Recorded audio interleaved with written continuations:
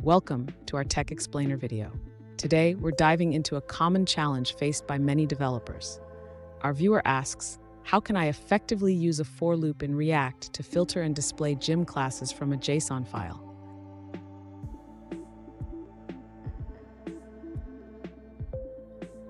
Let's break down the issue.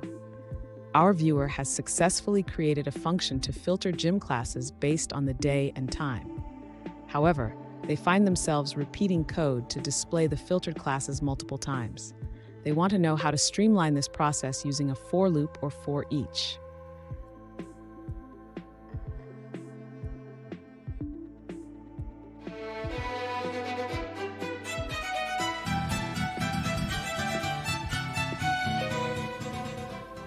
Welcome back to another technical video. Today I'll be going through your question, answering it, and hoping finding that solution that you're looking for. Guys, remember to stay just a little bit crazy just like me and work through to that resolution.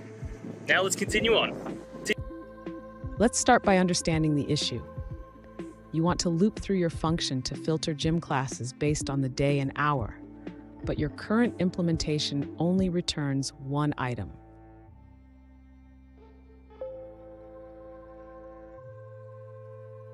To achieve the desired functionality, we can use a for loop to iterate through the hours and return a list of filtered classes for each hour.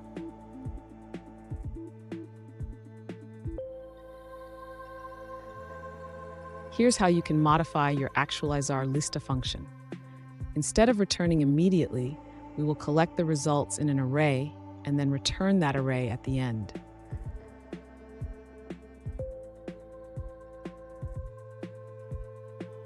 Next, in your render method, you can call actualizar-lista for each day and render the results. This will ensure that all classes for each hour are displayed correctly.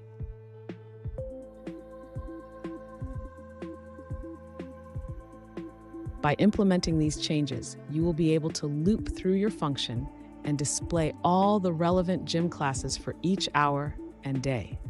This approach is efficient and keeps your code clean.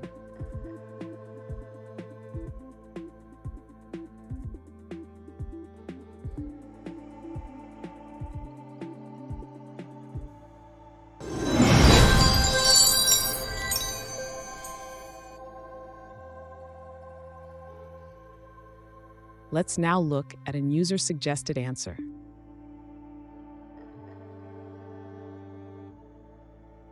In React, using a for loop to iterate over an array won't return anything. Instead, you should use the map function to transform the array elements.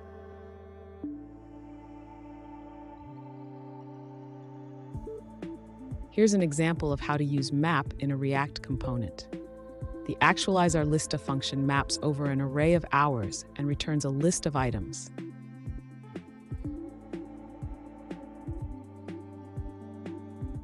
Additionally, it's suggested to define the hours array outside of the class since it's constant, improving performance.